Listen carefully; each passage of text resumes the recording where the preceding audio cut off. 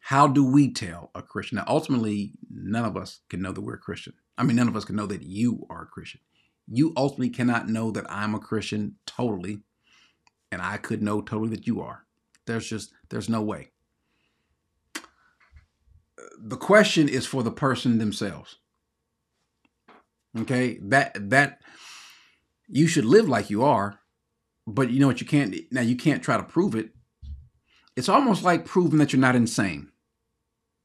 If people are saying that, hey, you're that person's insane, that person's crazy, and you do your best to prove that you're not crazy, that you're not insane, the more you do it, the more you're going to look crazy. The more angry you get about proving that you're not crazy, the more you're going to look, that guy's crazy. I'm not crazy. I'm, I'm not crazy. I said I'm not crazy. And you look crazy. You look crazy. So,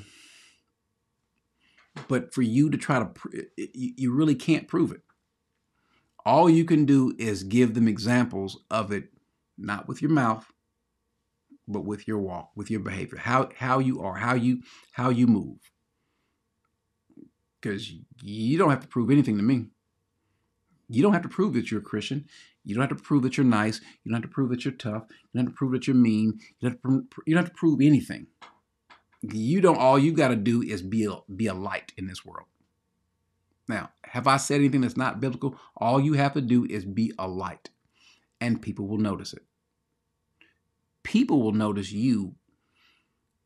Now, if they don't notice it, if you're bothered that people don't notice it, and I'm speaking to you guys. If people can't tell that you're a Christian, then maybe you're not. If people can't tell that you are a Christian, then maybe you're not. Now, you might be. And if you are, then don't worry about it. If you know that you're a Christian, then do not worry about it. Okay? Your clothes won't tell me. Your mouth won't tell me. Your walk, your heart. Again, what's in your heart comes out. Eventually we'll see it. And then what ends up happening, this is the point that I've been trying to make for the longest, let other people tell you. You could, if other folks said, no, this guy is, well then fine.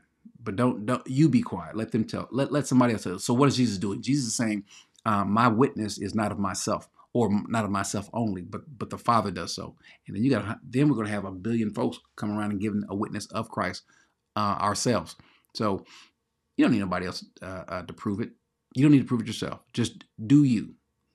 Preach the gospel. Amen.